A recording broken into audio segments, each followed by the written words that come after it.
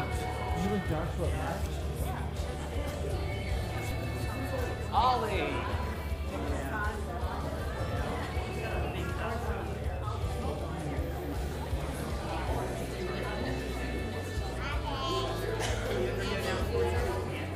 So you both respond to you?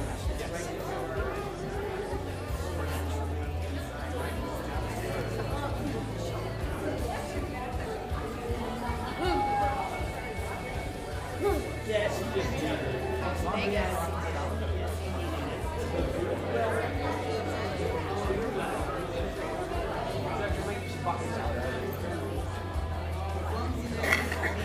How many sweaters do you have? Yeah, 2 more weeks. Okay, fantastic. Looking forward to it.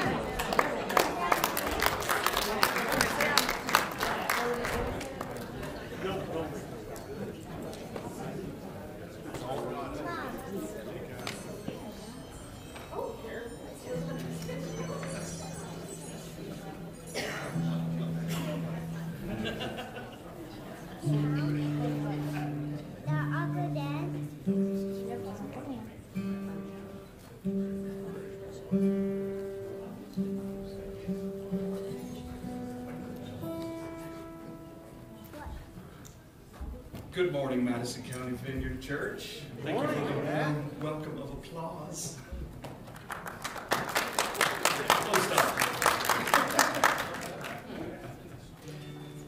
We are here to continue the 2,000-year-old celebration of our Lord Jesus Christ coming to be with us.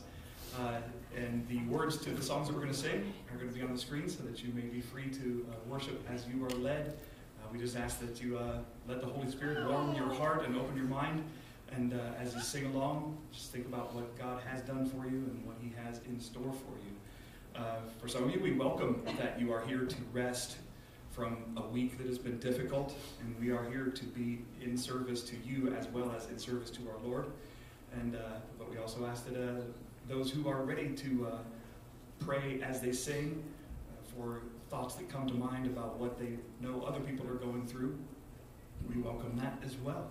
If you like, you may stand. Would you please pray with me? Lord Jesus, we love you, and we are so happy that you have led us to this point in our lives where we are stepping into your presence, where we are stepping into your service, where we are stepping into your house, so that we may be with you and sing to you and sing with the angels that are also praising you. Lord, we love you and we know that you will change us for the better, and we ask that you do that today and every day. In your holy name we pray. Amen.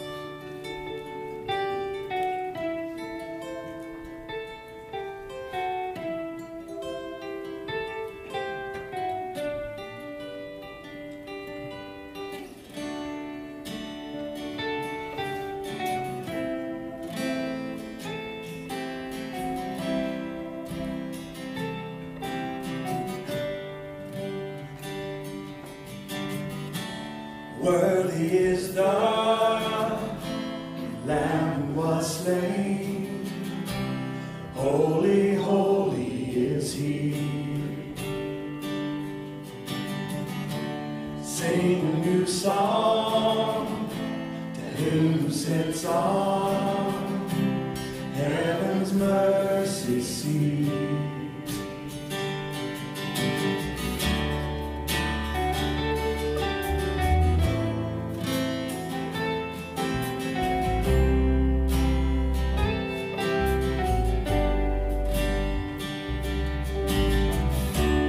Worthy is the Lamb who was slain. Holy, holy is He. Sing a new song to Him who sits on heaven's mercy seat. Holy, holy, holy is the Lord God Almighty, who was and is to come. With all creation I sing praise to the King of Kings. You are my everything, and I will adore you.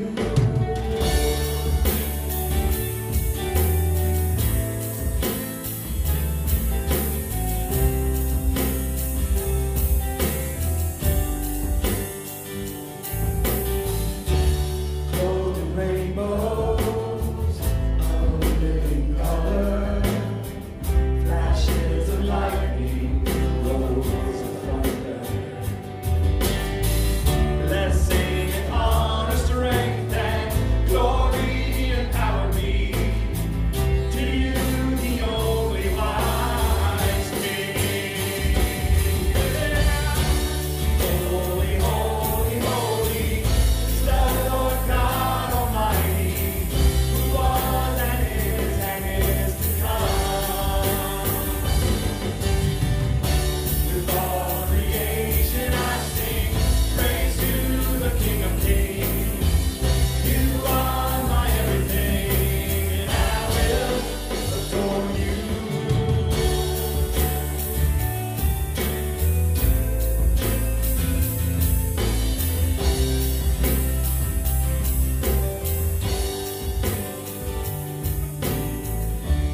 Filled with wonder, awestruck wonder, at the mention of your name. Jesus, your name is power, bread and living water, such a marvelous mystery. Yeah. Holy, holy, holy is the Lord God Almighty, who was and is to come. With all creation I sing praise to the King of Kings. You are my everything, and I will adore you. Holy, holy, holy is the Lord God Almighty, who was and is to come. With all creation I sing praise to the King of Kings. You are my everything, and I will adore you.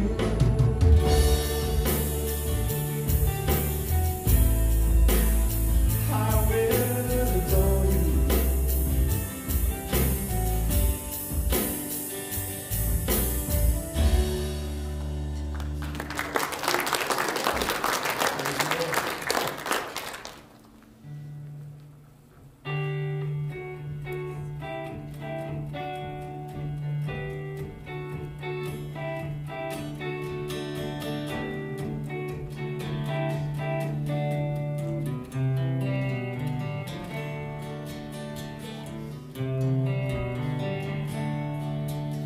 We will stand back and let you move.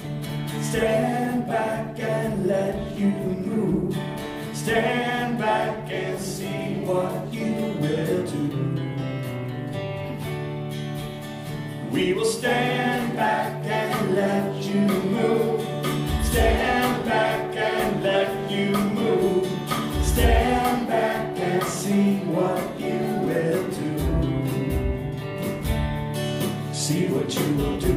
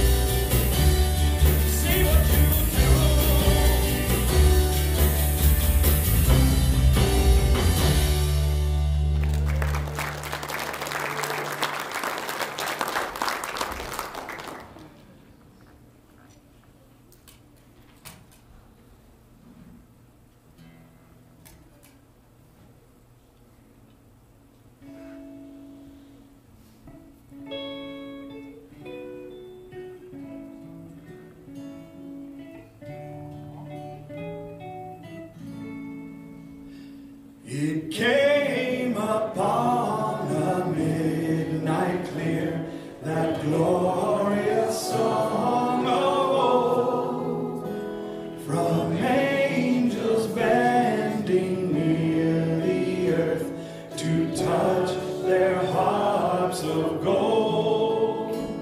Peace on the earth, goodwill to men, from heaven's all gracious King.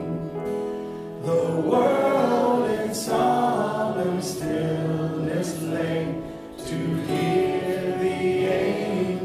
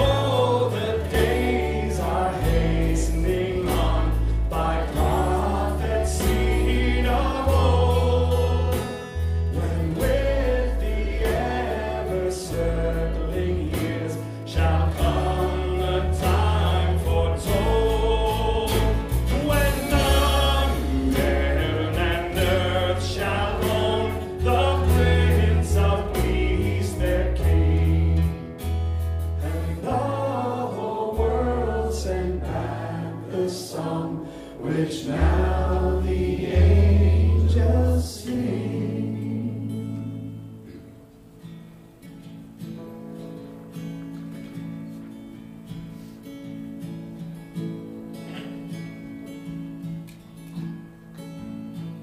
And your praise, your fame, my goal,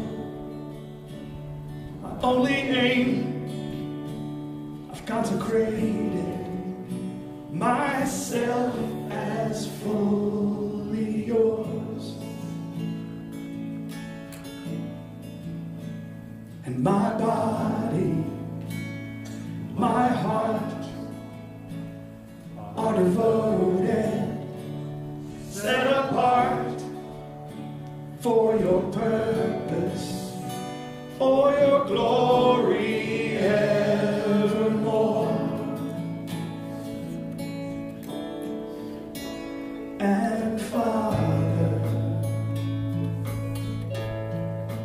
hallowed be your name. May your rule and your reign take over me. For I long just to please you,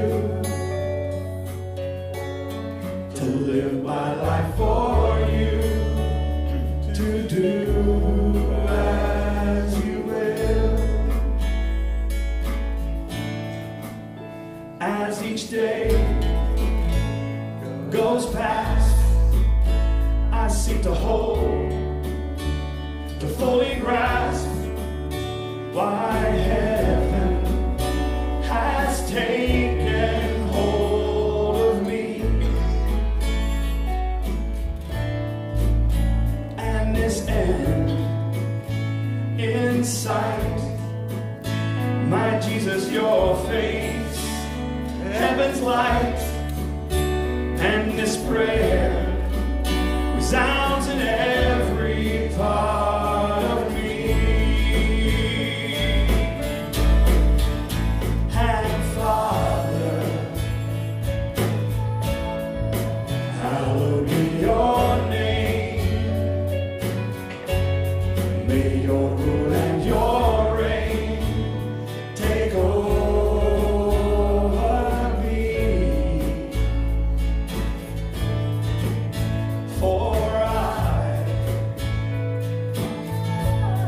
I long just to please you, to live my life for you, to do as you will. With every breath you give, until my death, I will live for the one who has shown me truth by love. Oh, your love and Father, hallowed be your name. May your rule and your reign take over me. For I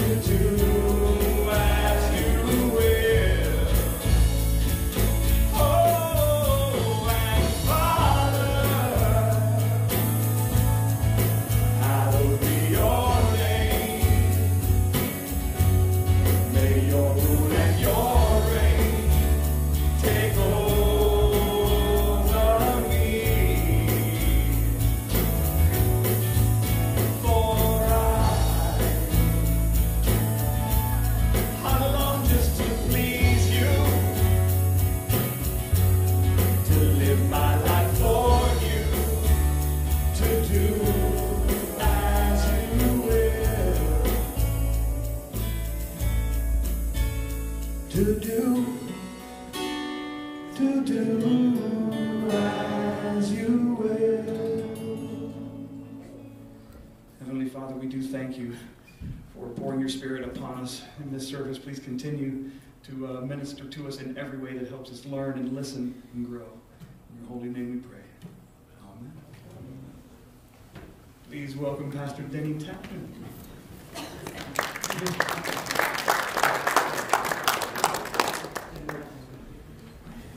All right. Well, good morning once again. Good morning.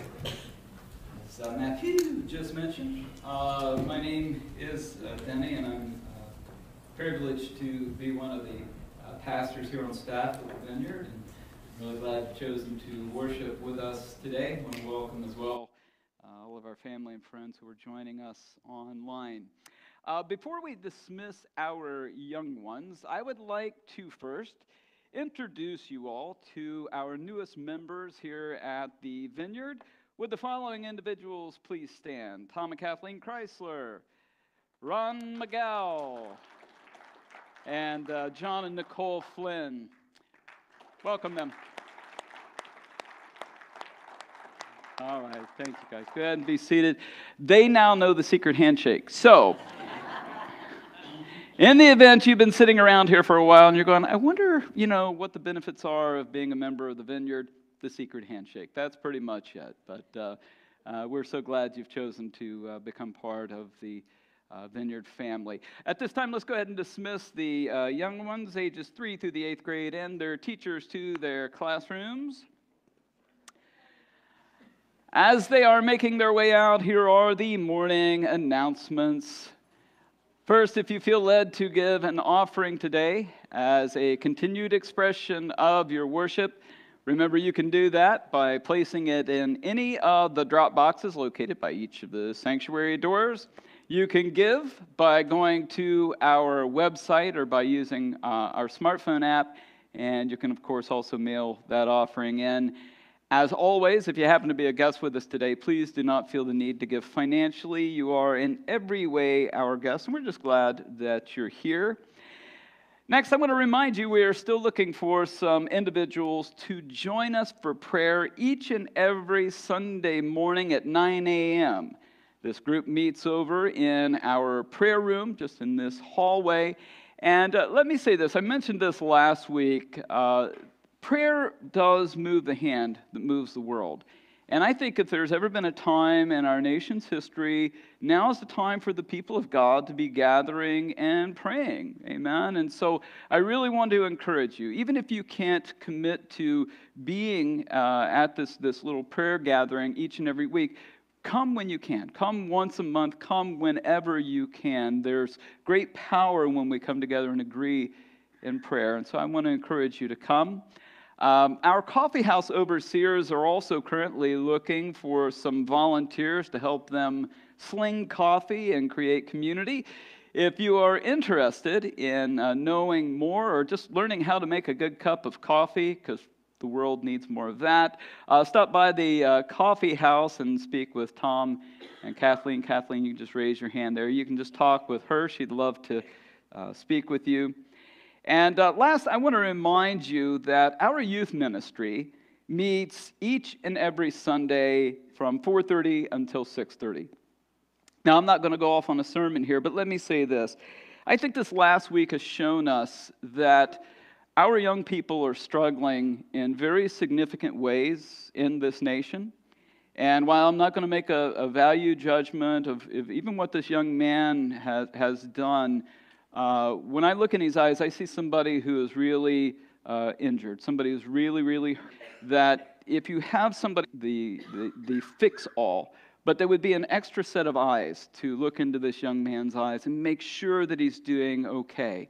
I think it's also important that we do what we can to get our youth in youth ministry, because there are times that topics are going to come up that they're just not going to feel comfortable speaking to others about, and they may well speak to a youth pastor or a youth leader about.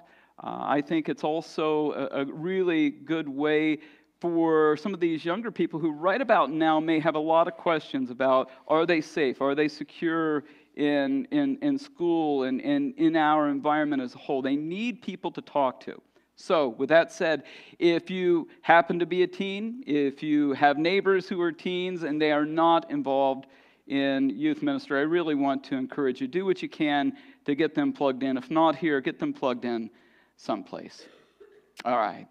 Well, guys, here we are just weeks away from Christmas and the New Year, a time that is absolutely filled with memories, and for many of us, it is a time steeped with tradition, which can, I suppose, on one hand, be a really good thing. After all, tradition can bring us a sense of being connected to something much larger than ourselves. It also connects us to our past and typically gives us both a sense of comfort and belonging. And as it comes to traditions such as Christmas, it may also bring us a sense of anticipation for what is to come. Again, tradition can be a really good thing. But if I may, traditions can also be occasionally a bit silly. One example which illustrates this, which I found online, came from an individual who just said, quote, "At Christmas, we sniff the packages before opening them. I don't know why.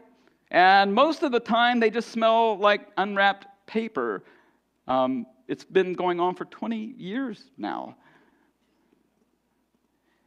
Well, it's easy, I suppose, to laugh at such a silly tradition. The reality is we can all be guilty of holding on to traditions, sometimes religiously so, even if we don't know why. For example, through the years, various individuals with churches that I've pastored have said the following to me. "Denny, we can't have church without pews." Now, the reason they said that is when we first moved into this facility, it was just jam-packed with pews, and we gave them all away. And I was like, really? I didn't know that. I didn't know you couldn't do church without pews. But what I do know is pews were not even used in churches until sometime in the 13th century, and weren't in common use until about the 16th century, throughout the Reformation. Are you sure you can't do church without pews? Because it seems like 1,600 years people did, right? Are you sure? Or Denny, why isn't there a cross in the sanctuary or stained glass in the building? And I've heard that numerous times by visitors. You can't have church without these things. Really? Even though the cross was never, believe it or not, part of Christian worship until after the 3rd, and some say as late as the 5th century. And stained glass wasn't commonly used in churches until the 17th century. Are you sure you can't have church without those things? Or my all-time favorite, and I've heard this so many times, Denny, the NIV, really? I mean, you know the only true Bible is the authorized King James Version of the Bible. I'm like, oh. So even though the King James Bible was printed in 1611, and over the last, couple hundred years, people stopped speaking in King's English, it is still the only Bible anyone should ever read. Including those who do not speak English, they just need to catch up. Really? Well, these are just some of the traditions people may be inclined to hold on to in the church. Of course, in the bigger picture, just to be clear, these are actually pretty harmless things, honestly. After all, they are not salvatory in nature. So in other words, what you believe about these things one way or the other isn't going to either grant you, entry into heaven or keep you from ever entering into heaven. It's not really all that critically important. Nonetheless, I think they should serve as a reminder that that what we hold on to, church, religiously or traditionally in the church really should be based on scriptural and, I suppose, historical fact. Amen? And just so you know, this holding to tradition isn't just a modern problem. Jesus also repeatedly addressed this very issue with a group of religious people in his day. We read about one such occasion in Mark chapter 7, verses 1 through 9. If you have your Bibles, digital or traditional, you go ahead and go there now. This is the first of three Gospels, Matthew, Mark, and Luke, known as the Synoptic Gospels. They're very similar in their telling. They tell their narratives of Jesus very differently, but this is the first of the Gospels that was recorded. Here we read, "The Pharisees and the teachers of the law who had come from Jerusalem gathered around Jesus and saw some of his disciples eating with hands that were unclean, that is, unwashed. And then some commentator somewhere along the line said, 'The Pharisees and all the Jews do not eat unless they give their hands a ceremonial washing, holding to the tradition of the elders. When they come from the marketplace, they do not eat unless they wash, and they observe many other traditions, such as the washing of cups, pitchers, and kettles.'" And then Mark continues.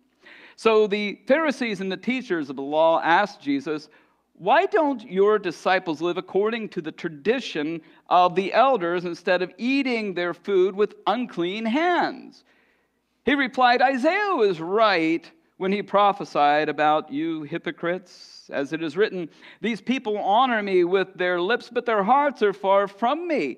They worship me in vain. Their teachings are but rules taught by men. You have let go of the commands of God and are holding on to the traditions of men.' And he said to them, 'You have a fine way of setting aside the commands of God in order to observe your own traditions.'" Now, before we go any further, I should probably mention just a few things. The first is the Greek word used here for traditions is the word paradosis, which simply means to pass on a tradition or, in specific, a teaching, to keep passing it along. Secondly, the Jewish law found in both the Ten Commandments and also the Pentateuch, which is the first 5 books of the Bible, contains a certain number of detailed moral regulations and instructions that Jews were to apply to themselves, which most of the Jewish people were absolutely fine with what was written. But in the 4th and 5th centuries before Jesus' arrival, there came into being a class of legal experts whom we know as the scribes. These individuals were not content with the great moral principles found in these books. Rather, they had what can only be described as a passion for definition.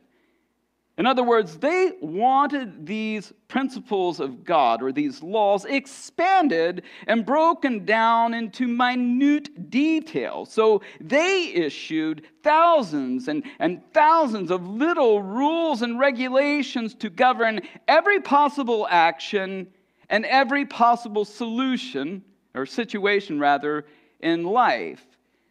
And it was this micro regulation of the law that the Pharisees and the teachers of the law were referring to when they said, "Why don't your disciples live according to the tradition of the elders?" Not the traditions of God. Why don't they live according to the tradition of the elders? So in other words, why aren't your disciples obeying our laws? And in specific, the tradition of ceremonially washing their hands, which, by the way, and it's important that you get this, was their way of saying, because the disciples didn't wash in this prescribed or traditional way, they were unclean and unfit for the service and worship of God. I mean, that's talking some major smack. Of course, Jesus wasn't going to put up with this, so he addressed these pious individuals and accused the scribes and the Pharisees, who were by all accounts the most religious people on the planet, of a few significant failings. The first was their hypocrisy. I want you to look again at Mark chapter 7, verses 6 and 7. Jesus replied, Isaiah was right when he prophesied about you hypocrites. As it is written, teachings are but rules taught by men. Now, something worth noting here is when Jesus calls these individuals hypocrites, he is not merely saying they are living out an inconsistent life with what they say they believe, as an actor might do, and that's how some interpret this passage, but it's a wrong interpretation. Rather, the word hypocrite here implies arrogance and hardness of heart, one who is utterly devoid of sincerity and genuineness. So how do these religious individuals end up in such a depraved state? Well, Jesus tells us it was their arrogance. Their arrogance. And how arrogant were they? The scriptures and history both reveal these individuals were so arrogant. They honestly believed they were superior and had arrived at the pinnacle of holiness and righteousness. They were as close to God as any human being could possibly be. Additionally, they believed other religious sects, which they may have believed Jesus was starting, to be inferior to their own, which meant on some level they believed all others were really missing the mark. Only they had this God stuff all figured out. Again, this can be seen, I think, in their dig at the disciples. And while I don't want to stir up a hornet's nest here, and you know I'm getting ready to, while I don't want to stir up a hornet's nest here, friends, I think the Christian church universally should also learn a lesson here and be very, very careful about thinking any one denomination has all the right answers, amen? Or arrogantly believe, even in our hearts, others are somehow inferior or wrong if they don't hold to our doctrine or practice their faith in the same way or manner we are accustomed to, or if you will, practice our traditions. Now, I realize you guys would never ever do that. But believe me when I say some do. This is exactly how some live. Some are utterly convinced anyone who practices a faith in any other way than they do are missing the mark. They're just wrong. And if I may, this is the very arrogance Jesus rebuked these religious groups for. In fact, these were the ones whom Jesus said, and this out of Matthew chapter 23, verses 23 and 24, woe to you. That's like the worst. Woe to you, teachers of the law and Pharisees, you hypocrites. That same Greek word. You morally dead individuals. Hard-hearted individuals. You hypocrites, you give 1/10 of your spices, mint, dill, and cumin. But you have neglected the more important matters of the law, justice, mercy, and faithfulness, which we see in Exodus. You should have practiced the latter without neglecting the former. You blind guides. You strain out a gnat, but swallow a camel. And today, and maybe this is just my opinion, some in the church, like the Pharisees and scribes in our passage, seem to be at times fixating on certain components or traditions of their faith, like how one is baptized, when one is baptized. They're fixated on this. What version of the Bible one must read, what type of clothing should be worn in church, or even that of the necessity of observing a Sabbath. They fixate on these things, yet neglect some of the weightier, more important aspects of the faith, like loving others, all others as Christ has loved us. Think about that for a second. Gave his life for us, washed feet, chose to love us even when no one else did, even when we didn't even love ourselves. Or is that just me?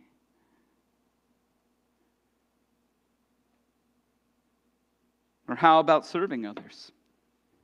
Serving others in the body of Christ, caring for widows, orphans, and the marginalized in our community, regardless of who they are, regardless of what they've done, regardless of whether or not they even agree with our particular convictions with respects to who Christ is. These, friends, were, again, the kind of things Jesus accused the scribes of not doing. They were, in his estimation, despite looking really good on the outside, filled with arrogance and hardness of hearts. They were utterly devoid of sincerity and genuineness when it came to the things of God. This being so, I think we should also be mindful, church, of holding too tightly to tradition, especially if it isn't centered on the more important matters of the faith. Amen? The second thing Jesus accused the scribes and Pharisees of was they had substituted the efforts of man for the laws of God. Again, it's very clear in Mark 7, verses 8 and 9. You have let go of the commands of God and are holding on to the traditions of men. And he said to them, you have a fine way of setting aside the commands of God in order to observe your own traditions. Here Jesus is in essence saying, you guys have again substituted human ingenuity and know-how for the laws of God. And of course, Jesus was right. For example, these individuals, because they had life all figured out and God all figured out, no longer relied upon God for guidance. In fact, these legalists, despite looking, or rather invoking God's name, didn't actually depend upon God for anything. Nothing. And even worse, they wouldn't listen to what God had to say. I think the way they responded to Jesus is evidence of that. They just simply wouldn't listen to what God had to say. Rather, they depended upon and listened to the clever arguments, debates, and the interpretations of the quote-unquote legal experts of their day. Now, hold on to that. And today, many in our nation, and more than a few in the church, are following in this same tradition. Now, hear me out. By this, I just simply mean, as opposed to doing things God's way and following His direction on how we should live and what we should do, many are now listening to their gut or instinct or their feelings. They listen to their peers or the self-proclaimed experts on TED's Talk. And some, without ever even thinking about God and His Word and what He directs, seek professional counseling for career and marital advice. Sounds like they're following the same tradition. I suppose, this would be somewhat understandable for those who don't know God, but those who profess to know Him, like the Pharisees and the scribes, church, they're really without excuse. After all, we read this in Amos chapter 5, verses 4 and 5. This is what the Lord says to the house of Israel. Seek me and live. Do not seek Bethel. Do not go to Gilgal. Do not journey to Beersheba. In other words, come to me, not others, because I have everything you need. I will give you wisdom and direction. Don't go to others. You come to me. First and foremost. Psalm 73, verse 24, Asaph acknowledges the same fact as well. It reads, you guide me with your counsel, and afterward you take me to glory. Of course, Jesus also told us in John chapter 16, verse 13, that the part of the reason He was going to heaven was to send the Holy Spirit. Why? So that we could be guided in all truth. So again, we see this tradition of trusting in our own ingenuity or resourcefulness, or even holiness for that matter. We see this is not at all what God had in mind for us. And why is that? Well, the simple truth is we were designed to be in a real and abiding relationship with God. A relationship that is built upon loving Him always, communicating with Him continually, and trusting in Him consistently, and walking hand in hand with Him each and every day of our lives for all eternity. This is what God had in mind for us. This is what He intended. And when we follow the tradition of the self-righteous, the clever, and the wisdom of this world, as opposed to the tradition of trusting God to direct our steps as Jesus did, who only ever said and did the things the Father directed Him to do, friends, we can actually harm our relationship with God. And this is because, listen, God wants us to be completely dependent upon Him. Now, I realize sometimes we think we need to grow up and we can just handle this on our own. That is not Scripture. God wants us dependent upon Him, to remain dependent upon Him. Why? Because this keeps us connected to Him. When you look at the Lord's Prayer, what is it? Give us today our daily bread. Why? Because we can't go out and earn bread? No! Because it keeps us connected to God. Give me the most basic things, Father. It keeps us connected to God. Honestly, I think the lesson for us today out of this text is to remember what the Pharisees and the scribes forgot. And that is to live by faith and be a people of faith. We must listen for and accept God's voice and direction for our lives. We must seek Him before trusting in ourselves or our own instincts, our feelings, or most certainly the wisdom of the day. Only by doing so can we avoid carrying on a tradition of what I think is meaningless religion. If you can do it without God, you don't really need Him. We need to remain dependent upon God. Today, church, we have looked at what I think are some harmful traditions. Traditions that should be avoided at all costs. Jesus addressed these specific traditions as He accused the scribes and Pharisees of the following things. The first was, again, their hypocrisy, which was, again, not professing one thing and then living out something different. That's not the definition used here. Rather, he was telling them about their arrogance and hardness of heart. They were, he told them, utterly devoid of sincerity and genuineness.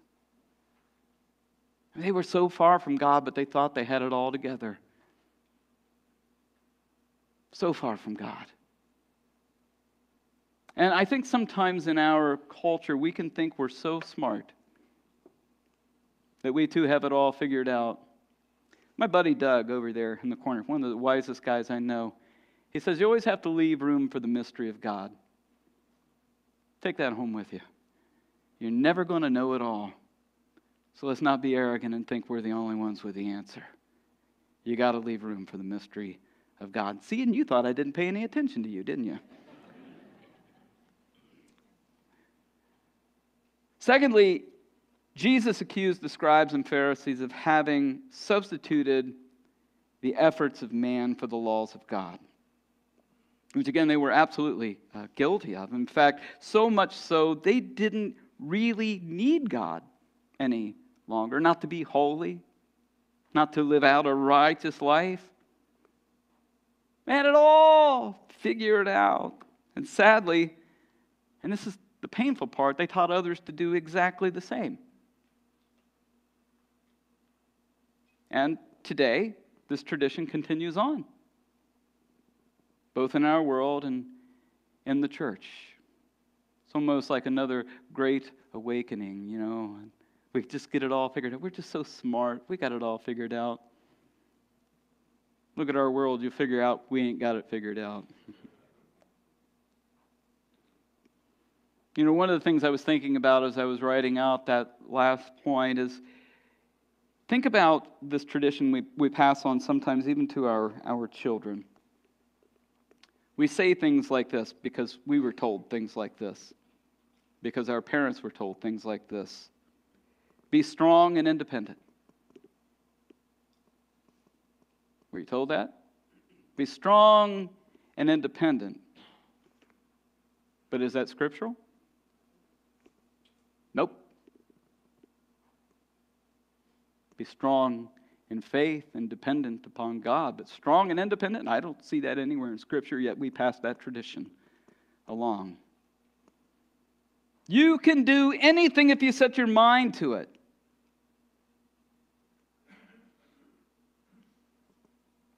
Or can you do all things through Christ Jesus who strengthens you? So we pass these traditions on, and they can be quite harmful. Worship team, please come.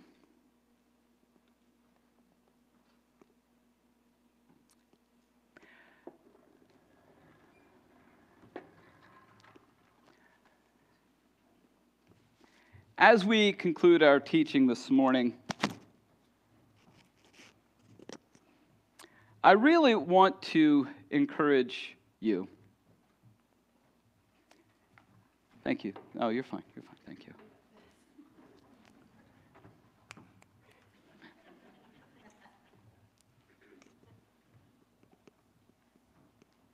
It's tradition, Chrissy. Where's my drummer?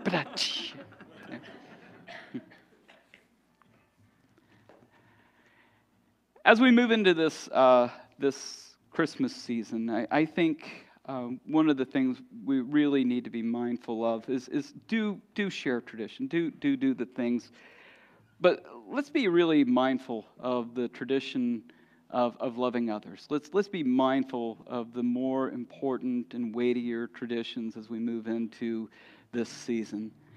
Please don't get all caught up in the things that are just going to rob you of life, rob you of income, rob you of joy.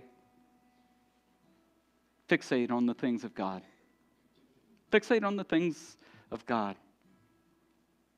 Commit to doing those things. I think there are others, perhaps among us, who, I don't know how this message hit anyone, but I feel like there may be someone here today who feels like they have just been punched squarely in the chest, right here. Boom. Because I said something that just really hurt. Maybe because they realize now they're living out a tradition of self-righteousness. They are living out a tradition that is unscriptural. That they're trying so hard to be good and they're trying so hard to be right, but they do feel distant from God. Now, I don't know if that's just me, feeling that there's someone here, but if that speaks to you, I really want to encourage you, just reconnect with Christ. He's never far from any one of us. Just reconnect. Take a second with me. Let's just pray for a moment, see what else the Lord might want to do. Holy Spirit, please come. Holy Spirit, come.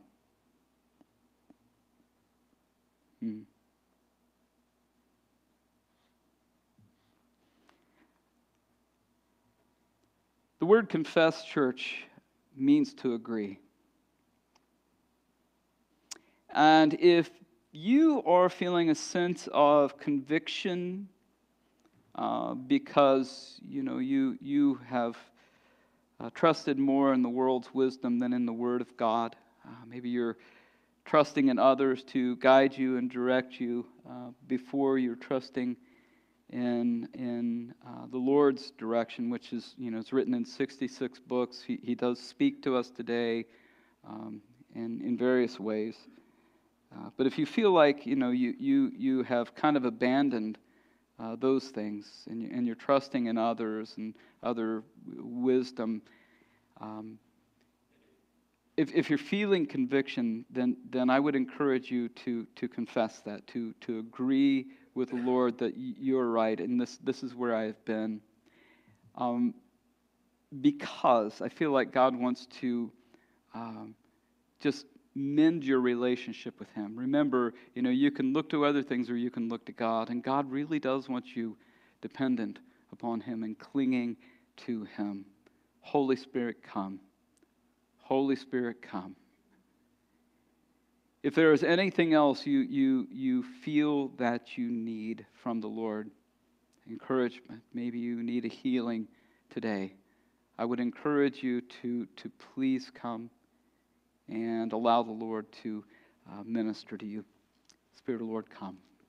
In Jesus' name, amen.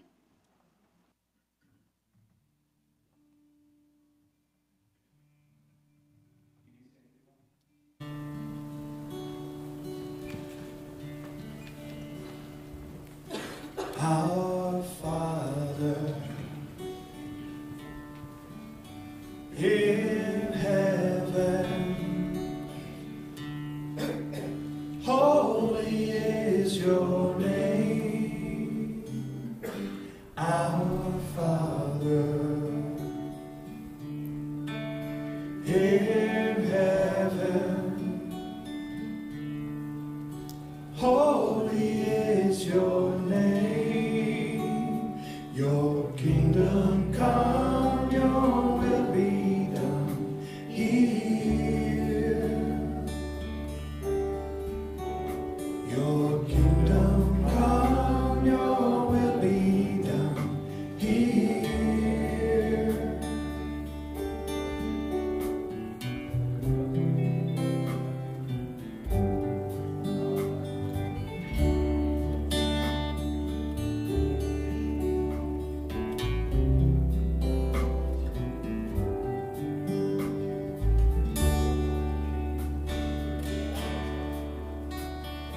Our Father in heaven, holy is your name. Our Father in heaven, holy is your name. Your kingdom come, your will be done here. Your kingdom come, your will be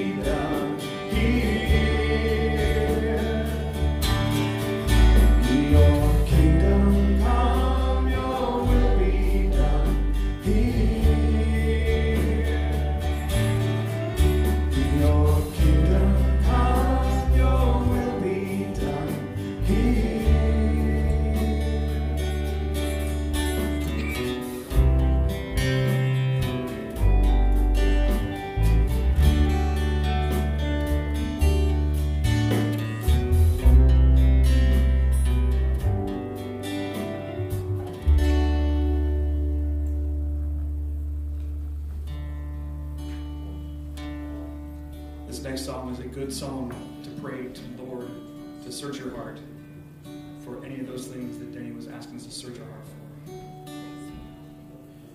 Purify my heart, let me be as gold and precious silver. Purify my heart, let me be as gold, pure gold.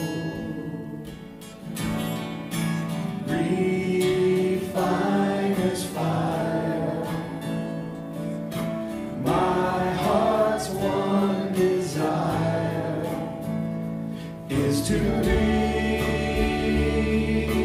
holy, set apart for you, Lord. I choose to be holy, set apart for you, my Master, ready to do your will.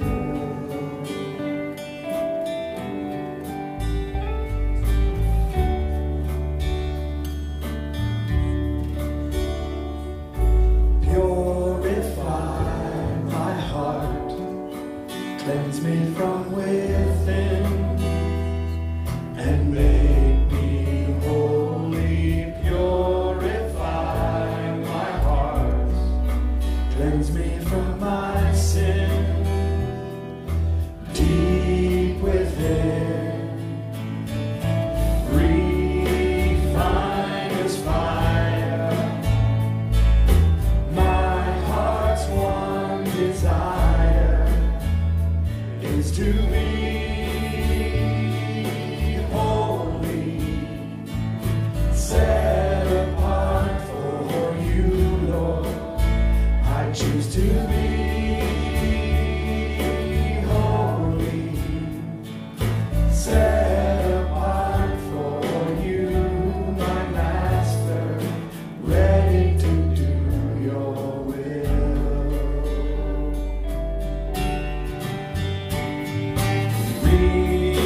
Refiner's fire, my heart's one desire is to be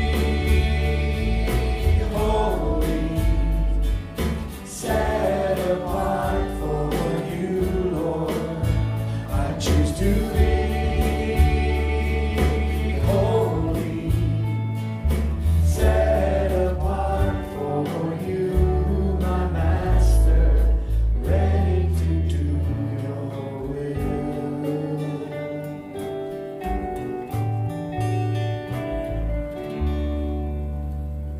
Heavenly Father, we pray that you keep us on your path, the path that's according to your word, the path that is steeped in prayer, the path that gets us closer to the mind of Christ.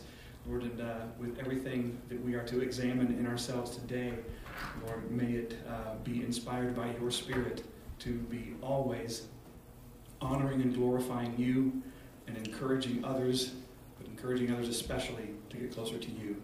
In your holy name we pray. Amen. See you guys next week.